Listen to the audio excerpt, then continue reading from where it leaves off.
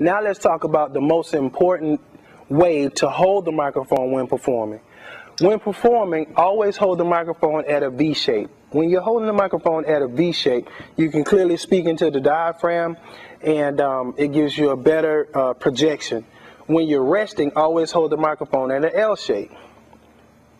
When you hold the microphone at an L shape, it's a shorter distance from your mouth, and when you get ready to do your next verse, there isn't that big loud swoosh when you're swinging it. Like, you actually can different depending on what kind of microphone you have.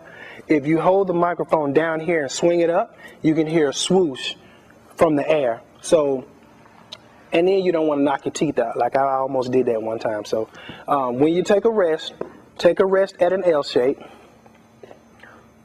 perform at a V shape.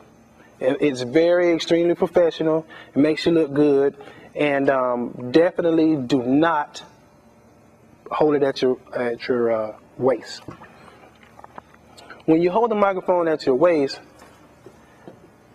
you got to do that just to get really what you want to say. If you look at the camera, you notice how aggravating that can be at a time. If I had it at a V shape, I wouldn't have that problem. Also, another reason why it's not good to hold the microphone at your side is because of feedback. When you hold the microphone to your side, you're extremely close to the monitors, and it will give you real ugly, unprofessional feedback.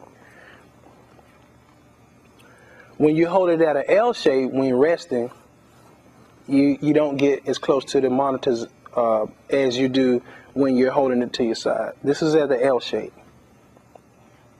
and this is by your side.